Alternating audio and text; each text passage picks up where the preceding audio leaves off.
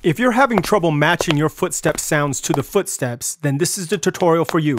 I'll show you 2 ways to do this, all in iMovie. Let's get started. Brickology! Alright, here we are in iMovie. Now, I've got my walk cycle all loaded up. Let's take a look. He's just walking, but there is no sound. Now, this method takes a little time. You see the audio up here? iMovie is awesome because it has a lot of awesome audio sounds that you can choose from. So foot, steps, and all of these pop up. There's some awesome sounds here. You see? Now, it just depends on which one you want. Let's take footsteps, hard concrete down and grab this. Now, I want to blow this up as much as I can so I can see as much as I can. Trim this down so all I have is one footstep.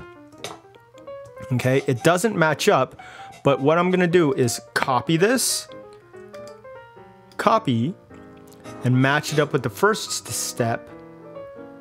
Boom. Slide this over so the first one matches up. All right. And then you can guess what I'm doing. Find the second one right there and paste it right there. See?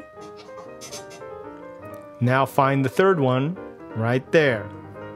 And I paste it right there. Find the fourth one, paste it right there. Fifth one, paste it right there. So watch. Now it all matches up. Sixth one, let's do all the way across. This is the tedious method, but it works. So I've got all these footsteps and let's watch. Look at that, totally works. That is method 1. Method 2 is a lot easier. Here we are again in iMovie. I go up here to audio and we got our footsteps here. All right, I've already got footsteps in the search bar, so the footsteps pop up. Let's take footsteps, hard concrete down again, pull it down, and you'll notice, let's not even cut this up, this audio up. You see the WAV files right here. Let's play it, and you'll notice it does not sync up. Now, how do I sync it up? Well, this is how you do it. Going on the video part, you find the very first step right there. I found it. I clicked the mouse and it left this marker right there. Now I simply grab the audio, slide it over so that it matches up with the first step. All right, you want the first step as a marker. All right, the first step matches up, but everything else doesn't. That's okay. Now look down here on the audio. I'm gonna right click it. It says show speed editor. Click on that, and oh, you see a little black line appear right here? Follow that all the way to the end, and you see that this circle has appeared. Not this circle. This second circle is for fade in and fade out. This top circle, grab it, and you'll see you're adjusting the speed of the audio. Now, if I slow it down, you'll notice it turns into a turtle. If I speed it up, you notice it turns into a rabbit. Turtle and rabbit, makes sense.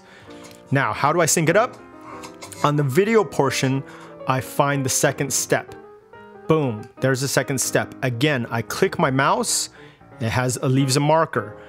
Now you see the waveform of the audio clip down here. I'm simply gonna match up the second step with the marker. How do I do that?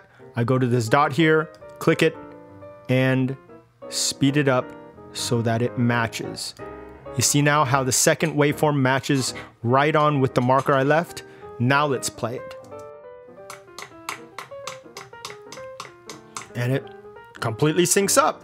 Look at that. Now it's a little too many steps, so I just clip this and have it stop where I want it to stop. There it is. Now make sure that when you do, clip it, that you don't grab the marker. I grab the speed editor because that'll speed it up even more. And there it is. That's how you sync it up really quickly. The thing that you have to make sure in order for this to work is that The second method to work, excuse me, is that your walk cycle is very consistent. You have the same exact frames in between every step. If one step takes longer than the second one takes shorter than the other one, and everything's out of whack, then this will not work because the audio is very constant as well.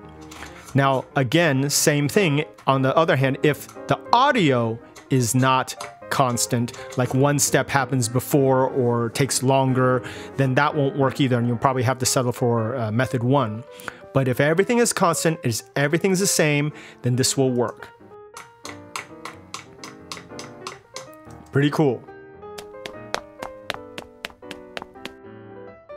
Alright, I hope this video was helpful. There are a lot of video tutorials on this channel for stop motion, Lego things, so go look at all those tutorials and have fun filming stuff. See you in the next video.